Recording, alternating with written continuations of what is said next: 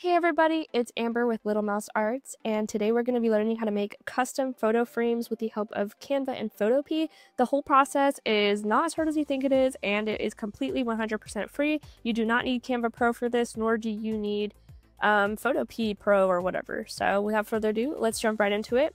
This is an example that I created. It is the entire USA map minus Puerto Rico as a territory. These are all individual frames and you can grab it in the description below. But for the sake of this, we're going to be doing two things. We're going to show you how to do multi-layer SVGs like that one. So it's multiple things essentially in one, and a single one as well. So we're going to do the hard one first. So I'm going to head on over to photopea and we're going to click on File and Open, and then import our multi-layer SVG. Now, where you get this from is up to you. Just make sure it is multi-layer. I guess depending on what project you're doing, this is Europe as an example. So as you can see here, all of the European countries are their own layer. And to make it a Canva frame, you're going to go back to File, click on Open and Place. And then we're just going to pick a random color or literally any random photo to import on top of it. Once you've imported your photo, you're going to drag it to fit the entire screen. That way every single layer is covered. And for multiple, this is going to be a little bit more of a hassle, but you're going to click on your picture layer. And now I'm on a Mac, so for me it's going to be Control and then clicking on it. But basically left click, and then you're going to turn it into a clipping mask, okay? And so this clipping mask has clipped to the layer underneath it. And now you're going to click on that pink one, Control and paste, and you're going to keep dragging that. And just keep repeating that process and adding it to every single layer. And eventually you'll see it start to fill.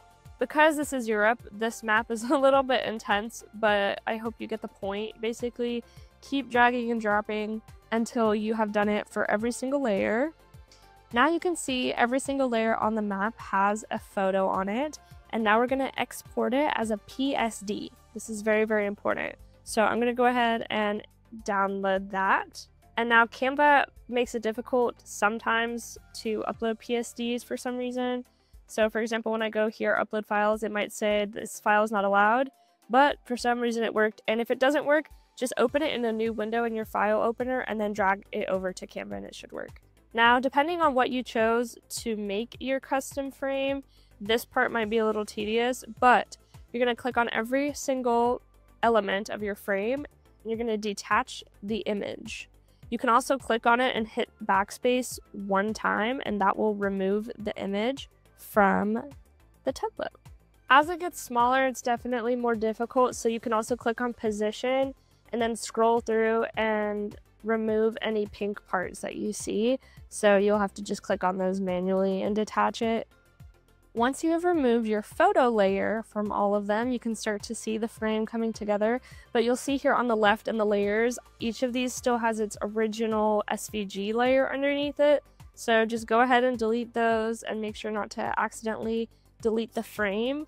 You can tell if it's a frame if you see the little generic cloud background, because that is Canva's photo placeholder. Alright, I'm going to change the background color, that way you can clearly see it. But now we have created our Europe map, and just to test it out, we can go ahead and go to Photos, and it definitely works. We're able to drag and drop anything into our frames. And then if you want to save this, you could group it together. That way it all moves together. I highly recommend doing that just because it's probably going to be a pain if you lose something. So there's your Europe map. Now, say you want to do something a little easier, like a recurring text where you want to add glitter to it, for example. We could type in our name as an example. And let's pick a good text. So I think something maybe bubbly would look good here. Now, since we're creating this one in Canva, this is going to be a single SVG, but we'll do two examples. So we'll do one single SVG and then one multi-layer again. Okay, now what we're going to do is we're going to export these both as SVGs. This does require a pro account, but I will show you a way how to do it for free as well. So transparent background, and we're going to save both of those. The way to do this if you don't have Canva Pro is just download it as a normal PNG and then go to picsvg.com. It is completely free. You're going to upload your picture and it will turn it into an SVG. And for this, we want the letters to be filled. So we're going to change it to internal. And you're just going to have to mess around with this and see what you like, and then download SVG. And so that automatically downloads with a transparent background as well. Then we're going to go back to photopea and we're going to do the same thing basically again. So open, and then you can choose your SVG that you made in Canva, and this saves it as multiple. And then we're basically going to repeat the process. So you're going to go to File, Open and Place, and then place your photo on top of everything again. And then we're going to clipping mask it, and then we're going to save as a PSD again. Now we're going to go back into Canva and upload that and detach our image. And there you have it. My name is now a frame. How fun. And one photo will basically cover it, and I'll show you that in a second.